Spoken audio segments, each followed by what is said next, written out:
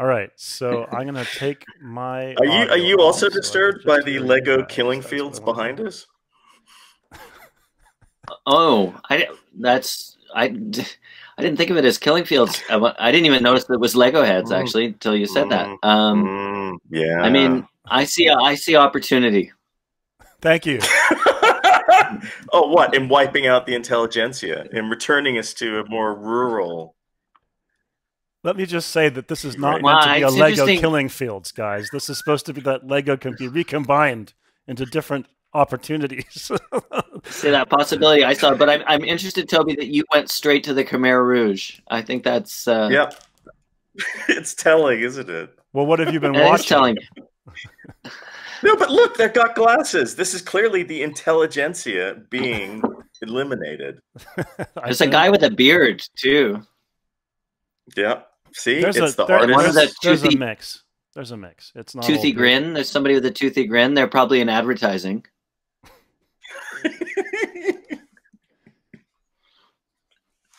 Well, Anyway, sorry. No, it's meant to be yeah. opportunity. It's meant to be about that we can swap things around, I guess.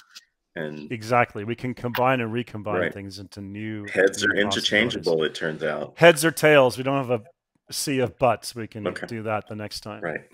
All right. Great. I Nice to can't see wait you for that guys. one. Thank you for coming into to this jam today. Thank you. It's good to see you all, and I'm glad that you're healthy and you're still quarantined. I see. All right. So we're going to try to do a few jams if we can. Whoop. Yep. Echo. Whoa, Echo. your sound got really interesting there. Oh, did it? Oh, okay. Yeah. I'll just wait for it to settle, just in case. This is always a technical extravaganza. How do I sound? It sounds like you're coming through. You're coming through two mics. Oh, interesting. Okay, so I think that has to do with this. I get it. I see. Okay, there we go. There you Much go. better. All right, so let's try starting, simply with an issue jam, which we'll do for 20 minutes. I'll set the timer in a moment. Let me just get my card. So I got some premises here, and I got some topics here. And the first topic I did sort of prepare. The other ones are going to be random, so I don't know what they're going to be. But the first topic that I was thinking of was this one. Super Rich Disaster Club. I wonder what you guys think of when you hear that. People who get super rich people who get together to embrace and experience a series of natural. So I don't know. There's a volcano that's going to explode, and they go sit at the edge of it, or it doesn't feel like starvation to me or something. It feels like natural disaster is where I go. Like they're tourists. They look for earthquakes. Yeah, disaster tourists. Disaster tourism. Right, okay. Yeah, that's kind of an interesting idea. Wasn't there like a film where people who go back in time to witness events that are catastrophic or something? So they're sort of disaster tourism in time or something. What's the equivalent today? I guess if we went to kind of meat processing plants or nursing homes or something, that would be the disaster tourism of the moment. It's a little dark, actually. Toby, any thoughts? Well, I mean, it could be that. It could be people. It could be rich people who get together to create disasters, a la Bond villains. It could be people who want to use them for commercial ends, like Elon Musk and his strange digging machine that was going to rescue those kids in the cave. What was that? Oh, right. And then he called somebody a pedo because That's right. That's right. Because they said it's not really. They disparaged his machine.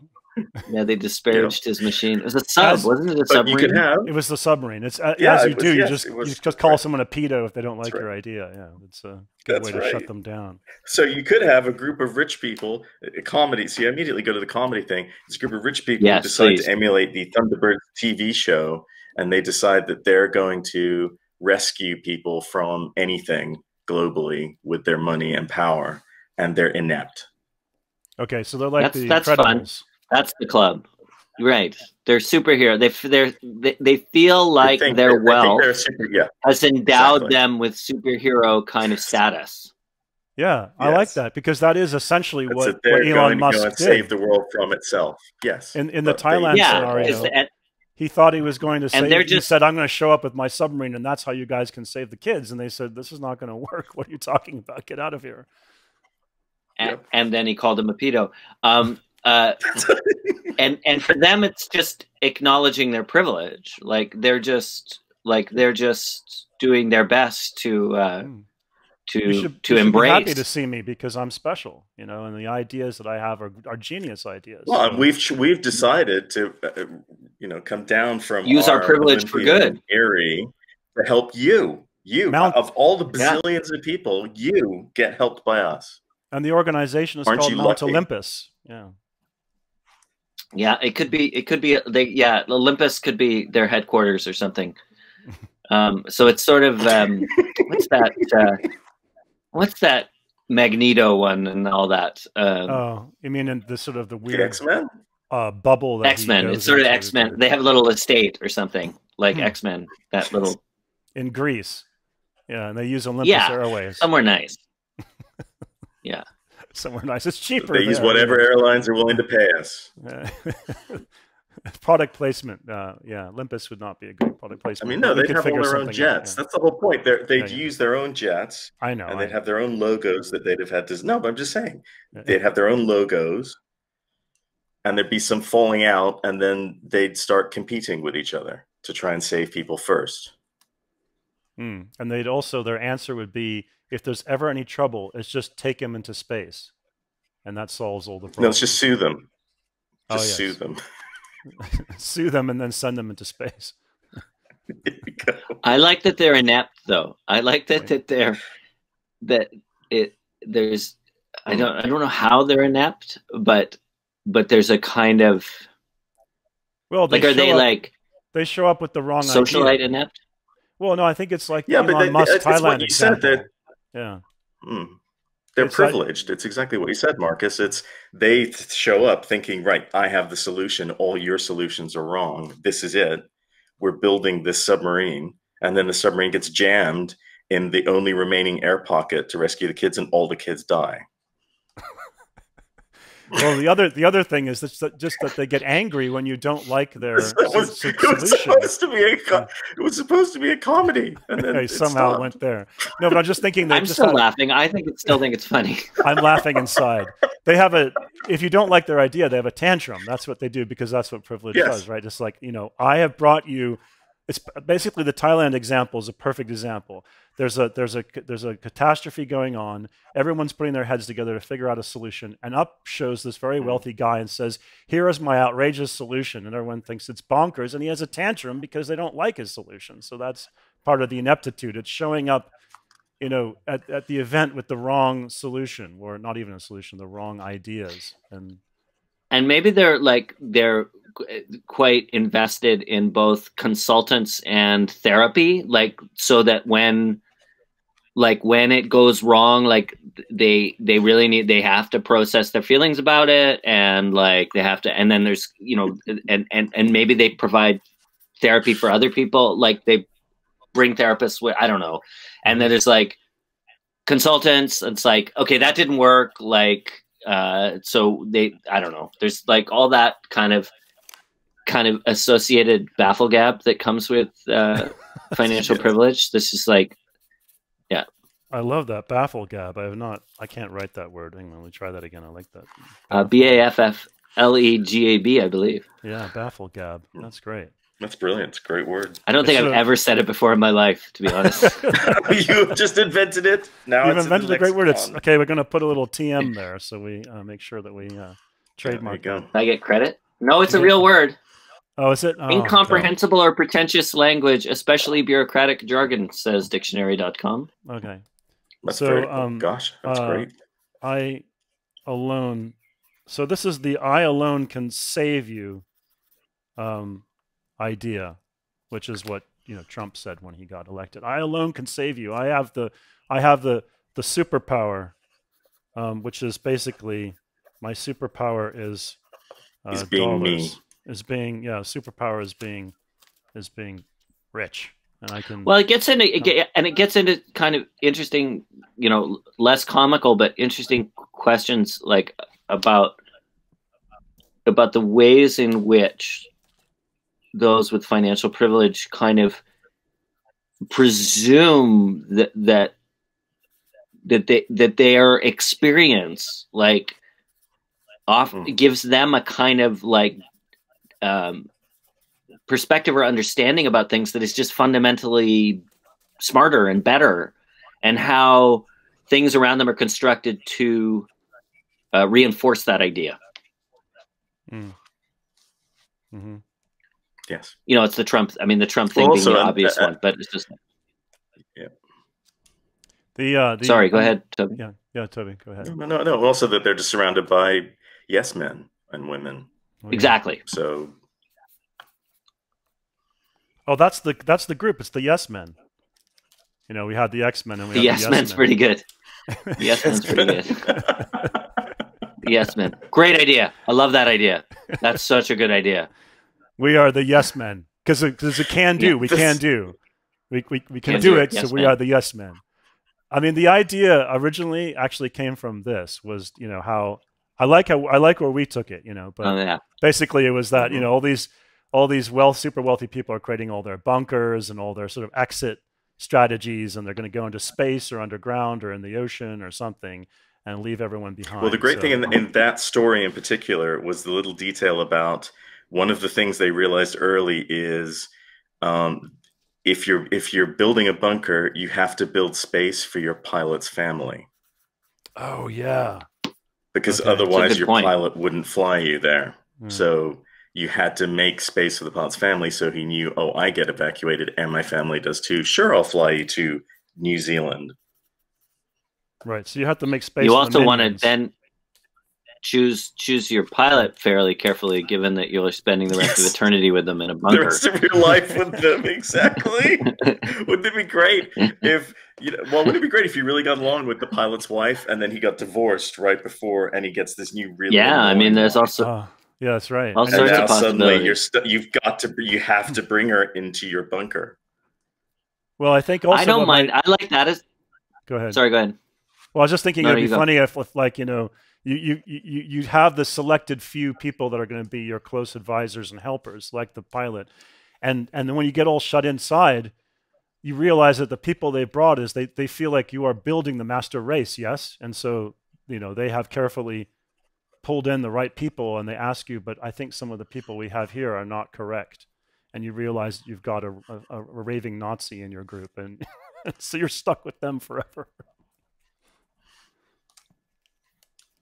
Yeah, totally. I feel like that's humanity. I like the idea of that it become it's the setup is that exact thing, that they had to bring the servants or whatever, the service class with them, but then it becomes a kind of domestic drama or comedy, right? Because it just becomes about all in a way, once you're in the bunker and you can't get out, it just becomes like a soap opera because or a sitcom. That's all there is. It's a sitcom. Or a sitcom. Yeah. The disaster sitcom. Yeah. Yeah, because I mean, it doesn't matter that you're and so I mean that's essentially Gilligan's Island. Well, it is. Yeah, yes. It's Gilligan's Island in a prepper's bunker. So. Let's see. It's essentially Gilligan's Island. Gilligan's bunker. Bunker. Yeah. I mean that's classic. I don't know if you've watched it. It does not hold up. Oh, I have not. It doesn't hold up. It's fucking terrible. All right, Sanford and Son, on the other hand, really holds up. I'm gonna throw out another one here. Oh, I don't like that one. Sorry, I'm gonna boot that one. Let's try this. Because that was based on the British sitcom. Which one? I'm trying to remember the name of it. Sorry, I have to look it up. It was based on a very good British sitcom. But two guys a father and son running a junkyard? Yep. The setup is exactly the same, cool. except they were white. White guys here. They're not black, yeah. But the race stuff in Sanford Son is fantastic. Like, it's so good. Yes, yes. So it was based on Steptoe & Son. Oh, that's awesome. I didn't know that. Hmm. All right, the next topic turns out to be about class and all that stuff. Sorry. Yes. It looks like right. No, I bet it's about Overton class Window. as opposed to race, right? Because that's the British thing. Totally. This is it? What? Okay, so this is the next topic. Overton Window, range of politically acceptable possibilities.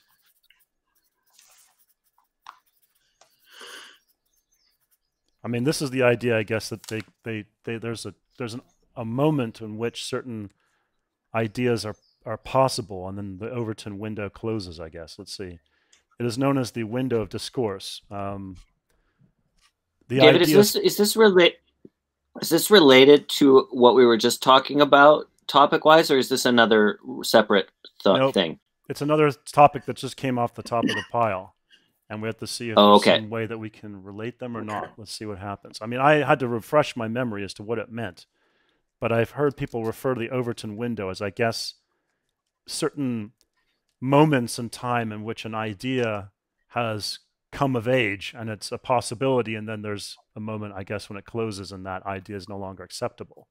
So when we go through extreme So the question is, how would that notion fit into this idea?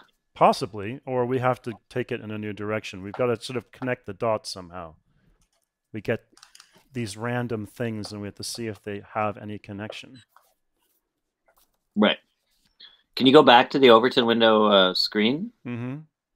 So it seems like it was mainly used to talk about politically acceptable ideas. So it says the Overton window is the range of possibilities politically acceptable to the mainstream population at a given time, also known as the window of discourse. The political viability of an idea depends mainly on whether it falls within the range, within the window, rather than on an individual politician's preferences. So, according to the person who coined this phrase, the window frames a range of policies that a politician can recommend without appearing too extreme or to gain or keep public office during a climate of changing public opinion. So, right. So, like, 90% taxation in the 1960s was utterly normal, and in the 1980s it was unthinkable. Mm-hmm. And now it's slowly creeping back towards whatever the outer edge of acceptable is. Yeah, I'm just actually I'm just confirming that this is the I think that is the idea. And I was just thinking about how just the first thing that comes to my mind is how death is sort of more acceptable at the moment. It's sort of like, well, you know, people will say this happens, you know, we're pandemic, schmandemic, you know, there's a certain risk in living, you know, and so we have to accept for that. That's an idea that seems to be more prevalent now than it would have been just a few months ago.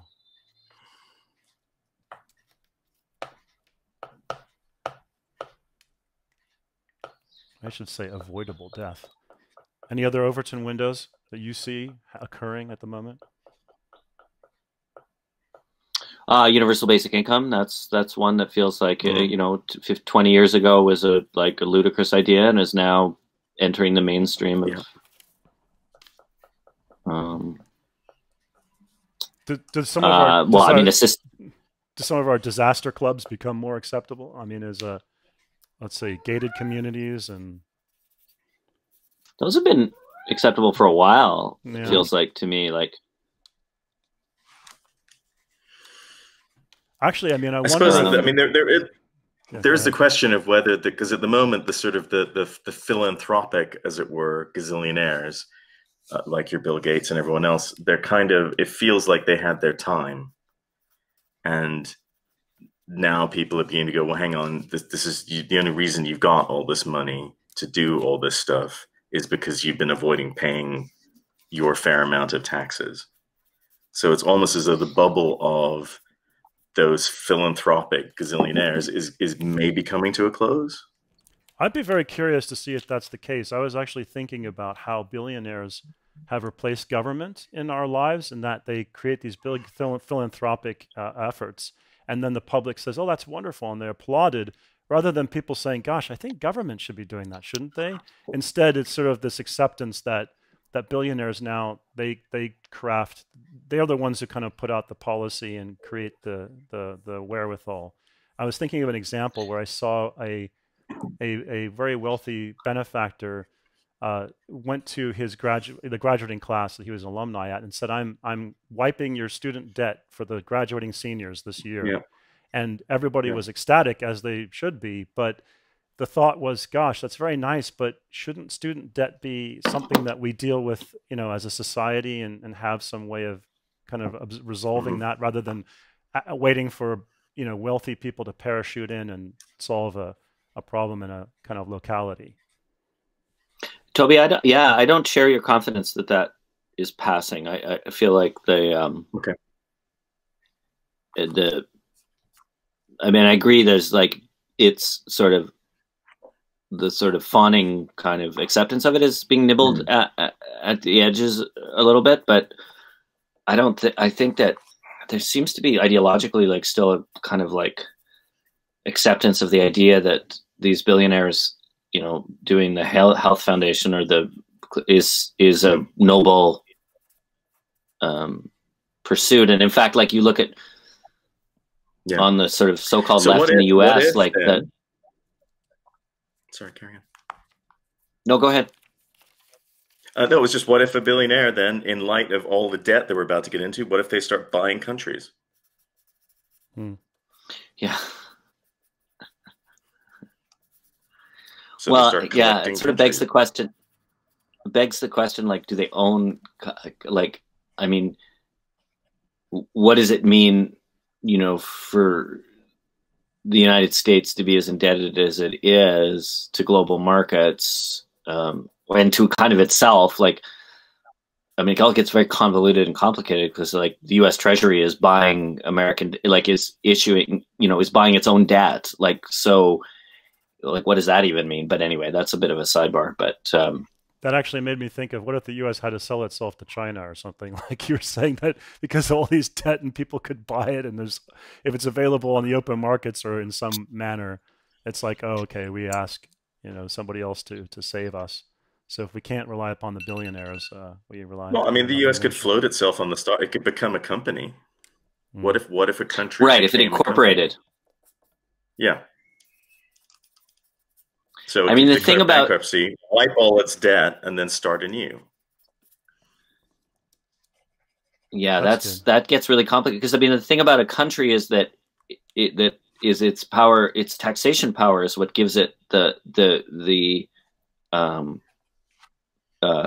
power to be so indebted, because markets trust its ability to recoup money from its citizens. Yeah. Well, that if it divorces the citizens. Yeah, it divorces the citizens from the equation, basically, because now it's the shareholders, whoever they may be, that are in charge. So that's sort of more like where we're going.